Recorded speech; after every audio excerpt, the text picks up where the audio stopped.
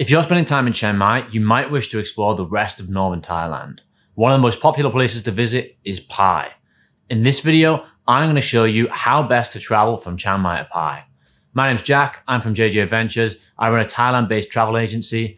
If you don't want to have to deal with any of the stress of figuring out how to move from place to place, please get in touch for our website, jj-adventures.online. We'll help you plan your whole trip, and especially we'll help you with figuring out how to get from place to place. So there are three main methods of traveling between Chiang Mai and Pai.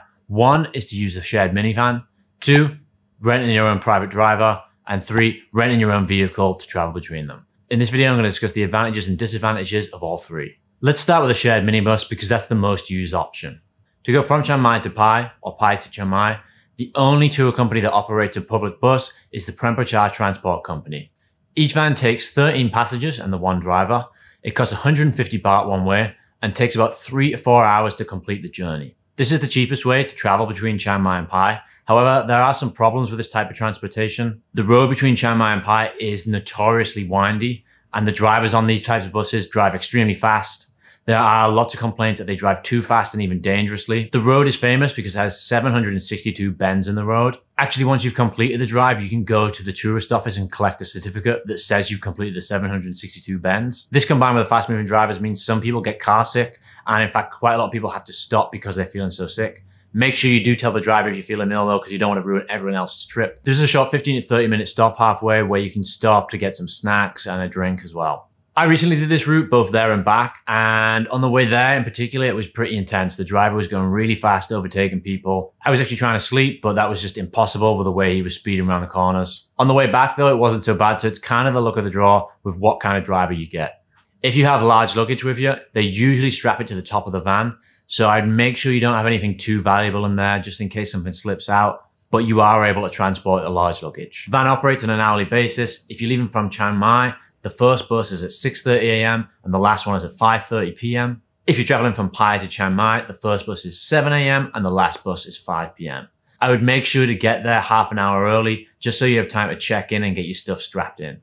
In Chiang Mai, the bus station is located at the Chiang Mai Arcade bus terminal, and this is about a 20-minute drive from where most people will be staying, which is the Old Town, so make sure to factor this in before arriving. It's easily accessible by Grab or taxi though. In Pai, it's much simpler. It's in the walking street, which is exactly where most people will be staying. During peak season, it's possible that some buses sell out. I was just there over Christmas and we actually had to wait 4 hours leaving from Pai to Chiang Mai. So it might be a good idea to buy in advance. You can buy tickets online or from the bus stop itself. If you want to avoid the hassle of these minibuses but don't want to drive yourself, you can rent a private driver for around 3,000 baht. These drivers will drive at a much safer pace and you'll be able to stop at some of the viewpoints to catch some of the mountain views along the way. If you're in a larger group, you can also rent a private minibus. These private minibuses have better air conditioning and better facilities like phone chargers and even karaoke if you want it to. The final option is to drive yourself. Cars can be rented from Chiang Mai for as cheap as 1,000 baht per day. Scooters can be rented for around 150 baht per day, but you might need a more powerful scooter than this, so usually they cost around 250 or 300. You'll probably need this to complete the drive because it's quite hilly and quite steep. One thing to note though is that this road is notorious for accidents, especially involving foreign tourists. Because of the windiness of the road, the steepness of the hills, and how wild some of the drivers drive as they're driving past you, it can be quite dangerous, so please be careful, make sure you wear a helmet. This has been how to travel between Chiang Mai and Pai. If you found this video useful, please give it a like. If you want your trip planned for you, please check out my website, jj-adventures.online.